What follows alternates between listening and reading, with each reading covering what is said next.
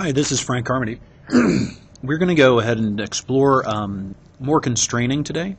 So we're going to create an assembly file and then look at the tangential constraints. So I'm just going to go ahead and create an assembly. We're not going to create the component part files today.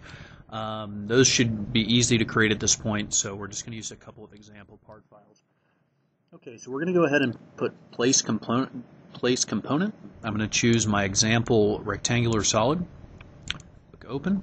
This is a 1 by 4 by 2 rectangular solid, so I click what places one automatically.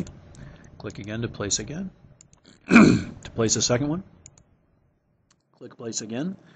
And I'm going to go ahead and open up an example cylinder.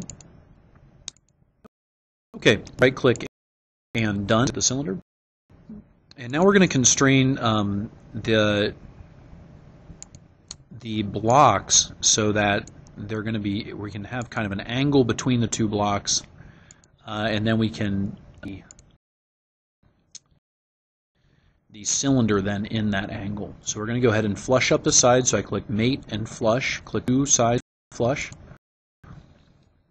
Okay, we're going to take our cube, kind of spin it back around, and now you're going to see that I can only open and close this block, or the set of blocks, like so. So they're all set to create our angle between. Now it's an interesting trick with Inventor. Let's take the order that I click on the constraints matters. So let's take our degree. If I click the bottom surface first, I'm going to do the two top facing surfaces of my rectangular solid. So I'm going to click the bottom one first, and then the second. And then I'm going to set it to a 45-degree angle. And you'll see what happens in the example. If you can't see, let me go ahead and zoom in on that. You see what happens here. Now, obviously that isn't what I wanted to happen, so I'm going to click cancel.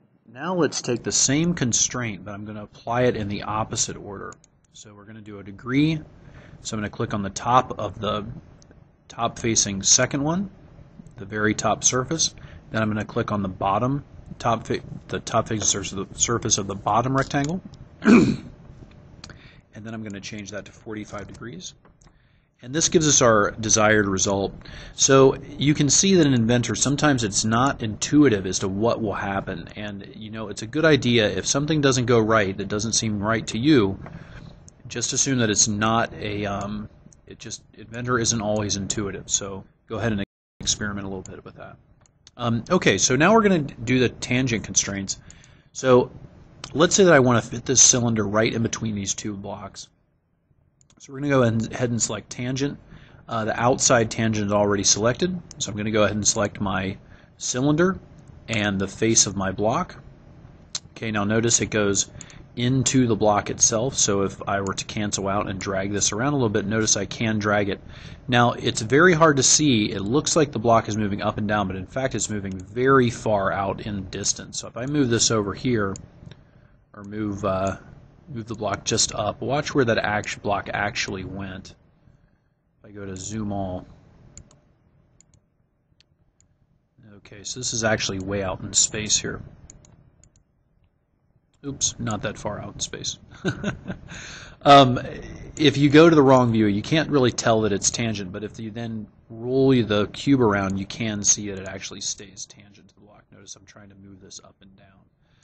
Okay, so the next thing we're going to do is apply the next tangent constraint. So we're going to go to constraint. The trick I was trying to show you there is if all of a sudden you can't find a part, just click zoom all, and it's probably that you've moved it and didn't realize you were moving it way out into three-dimensional space. Okay, so we're going to go ahead and make another tangent constraint, clicking the cylinder first, and then the bottom face of the top block, and we'll click apply. Okay, so there we have the two tangential constraints, and basically what's happened is the cylinder is now constrained here between the two blocks. The last thing that we want to do to fully constrain that cylinder is to add one final constraint. It's a mate flush, and that's going to put the cylinder right up against the back of the block. And I go ahead and click apply. Okay, so there we have it. Good luck. Your assignment is to create tangential constraint just as I have here. Thank you very much.